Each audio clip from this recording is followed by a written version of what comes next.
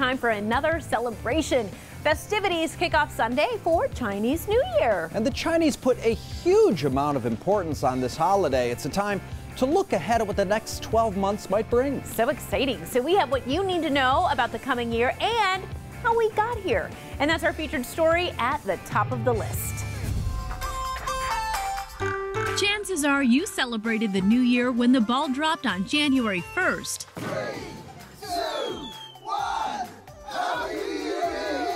But there's another new year days away with the celebration just as exciting. And there's so much joy and so much energy. Everybody gets involved. There's colors, there's lights, there's dancing, there's music. And it goes on for days because this is the beginning of a new era. The Chinese New Year kicks off on January 22nd. So feng shui master and Chinese metaphysics expert Jen Stone tells us what we can expect from the Year of the Rabbit.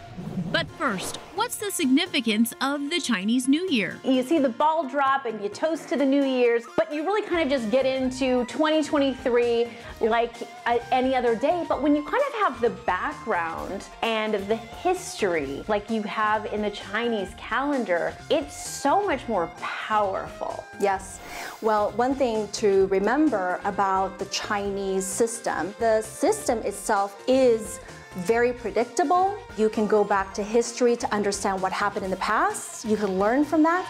So before we look ahead to the future, we have to look at the past. We look a little bit further back with 2020, which is, we know, is the year of the pandemic. And the year of the pandemic was really a conduit or the beginning that sort of spiral pushing us to close out a chapter in our life. Then you move into 2021, which I call the year of death. And the year of death just simply means what are areas in my life that represent the dying part. And so sometimes it's I've let go of my addiction, or I've let go of that thought, or I've let go of that old dream. When we move into 2022, it's the beginning of new things. It's a time for planting seeds. It's a time for recalibration, rethinking things because parts of ourselves have died and we can no longer live or operate in that same space anymore.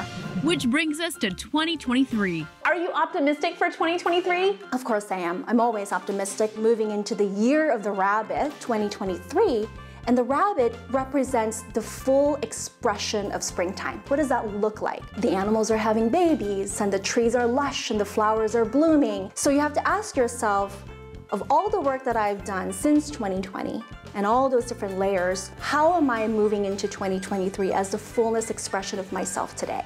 Jen also says this will be a big year for relationships. The year of the rabbit has a strong connotation related to relationships, okay? It's the year of healing. It's the year of forgiveness. It's the year of reconnection and re-engagement. Ringing in the Chinese New Year. I am excited and ready for 2023. Yes, ma'am. Bring on the rabbit. I know, me too. Yay! Is at the top of the list.